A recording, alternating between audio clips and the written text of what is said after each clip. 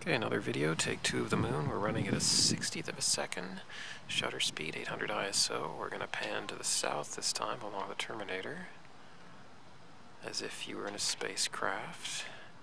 We're using a Panasonic GH3 camera looking into a 155 millimeter refracting telescope. Our magnification is approximately 150 power. And you'll see as we tripsy along, we see scores of craters, none of which I can name for you. But you see the terminator, the edge of sunlight and darkness on the moon.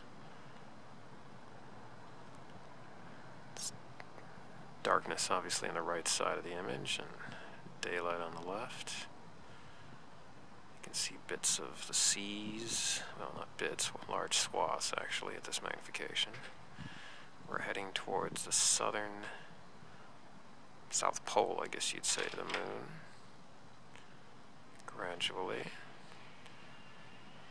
The surface is getting a little darker because we're seeing more of the sea area, which is more recent surface material than the older highlands. Thank you, car. If that guy only knew what he was missing. Okay, we keep rolling along here. We're coming up on the south pole of the moon. Slowly but surely. You see a little bit of atmospheric scintillation, but it's not too bad. Okay, and we have made it. Halfway around the moon, so to speak. So there you have the moon.